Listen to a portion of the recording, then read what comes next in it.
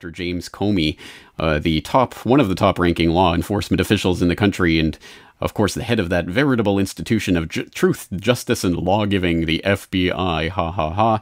And what's he doing these days? Oh, that's right, he's blaming citizens with cameras for the increase in violent crime. For those of you who don't know, violent crime is once again on the increase in many major urban centers in the United States. After really decades now of decline, it is starting to go back up again, and of course, people are scratching their heads. What could possibly be the cause of this? Well, don't worry. FBI Director James Comey has the answer. It's people with cell phones. So, reading from a bit down in this article, he said his conversations with officers often come back to cell phones. He said they describe encounters with young people and their cell phone cameras, taunting them the moment they get out of their cars.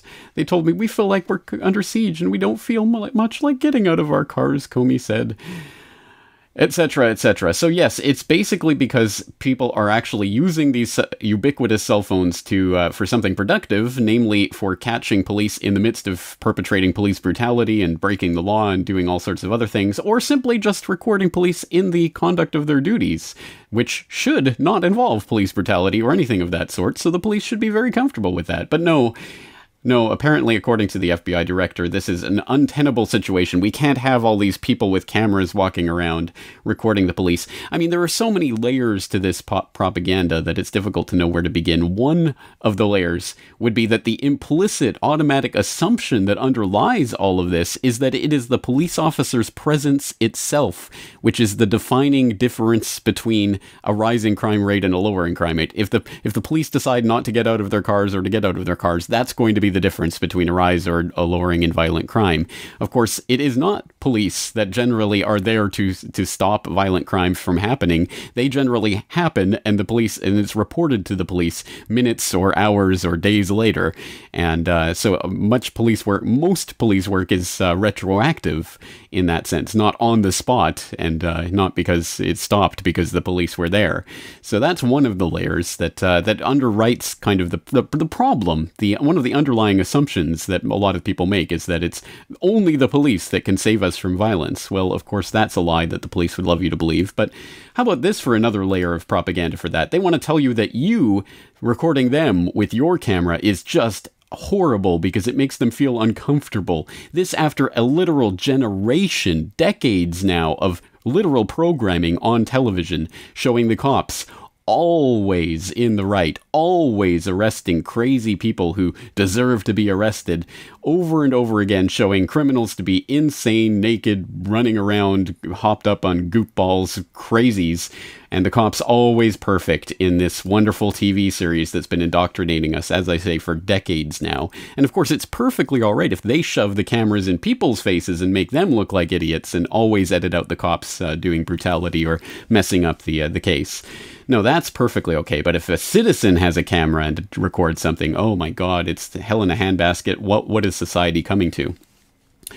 Well, I mean, here's another layer of the propaganda here. The funny part about this is that, unlike what James Comey is really implying here, that it's these, videos that people are capturing on their cell phones that are being uploaded to YouTube that are fostering this environment of hostility towards the police. Actually, if you go and look for police caught or something like that on YouTube, you're going to find mostly videos that are from dash cams. So these are actual videos that are recorded by the police because, oh yes, the police are recording all their interactions with you.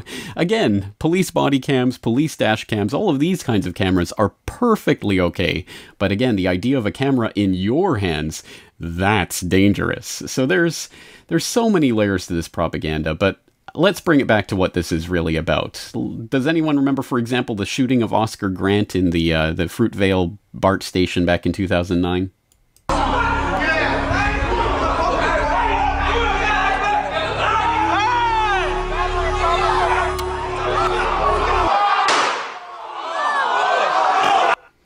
That's right, a cluster of police officers swarming all over this man, head down, face down on the ground, handcuffed behind his back, unarmed, shot dead by a police officer, caught directly on camera by the people who were sitting there at the station.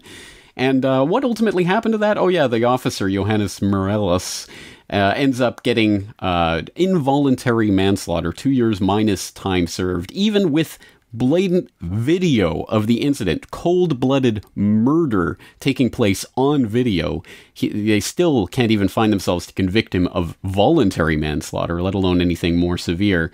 No, ends up being involuntary manslaughter because his defense lawyer argued in court that he said, "Stand back, I'm going to tase him," and then he grabbed his gun by accident and accidentally shot him dead. So, okay, well, good enough. Involuntary manslaughter, 2 years minus time served. Of course, not only is that a defense that wouldn't stand up for anyone else in court, but also, I don't know about you, but I didn't quite hear the "stand back, I'm going to tase him" in that video. But anyway, that's just one example of an incident of how, if this was not caught on tape by people standing there at the station, can you imagine what would have happened? Absolutely nothing. 2 years minus time served? No, it would have been 0. It would have been not even a reprimand. Just, oh, he was resisting, you know, had to get him. So this is why I think fundamentally people like James Comey and others are afraid of the power of the camera, of armed citizenry. And it's interesting that armed citizenry in the case of wielding a camera, as I should point out. But it's interesting, this video, for example, that I'm getting this BART shooting footage from, police brutality, recording the police is dangerous but necessary. What an apt phrase. It is dangerous but necessary. It shouldn't be dangerous, of course, because photography is not a crime. And if you go to photographyisnotacrime.com, you will find daily updates of people being arrested for trying to film police officers, even when it is perfectly legal to do so. But, of course, the police officer tends to have the upper hand in these situations, so they can make up the rules on the fly, and if they can get away with destroying the camera and destroying the evidence, they certainly will, and they certainly have tried many, many, many times to do exactly that. Just a couple of the headlines from today. New Hampshire man beats wiretapping charges after recording cops who raided his home. That's right, the cops wanted to argue that it was illegal for him to record them in his own home. Or national media misleads readers by validating Halloween revolt by alleged anarchist group. Oh, you've got to watch out for those anarchists, man. They're everywhere and they want to kill.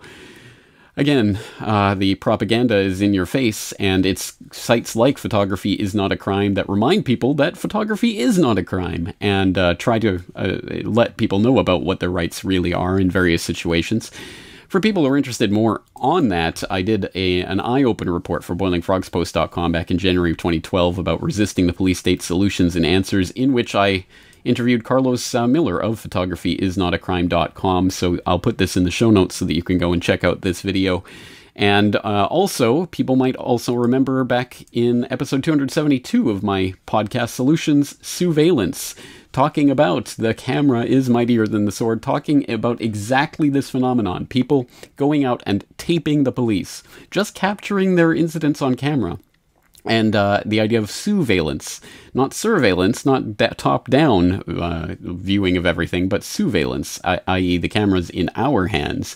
And that is a threat to the system, and that's what the real underlying context of these ominous words by James Comey are. And that's exactly why, of course, there's the patents for the type of technology that will shut down smartphone cameras within a given radius. All it will require is a certain jamming technology, and it'll be done. And that's exactly what the police are going to start rolling out in the near future, and they're just prepping you for this. The PSYOP is underway, and they're trying to convince you that you holding a camera is just, oh my god, it's the end of the world. Well, it is the end of the world for the old status quo of police being able to lie and get away with anything, and that's exactly why they are fighting so strenuously against it. So I hope you will check out the show notes. Again, all of this will be linked up so you can go and explore it at your own leisure. Once again, James Corbett, CorbettReport.com. Throw it up. Start twerking like Miley. Oh yeah.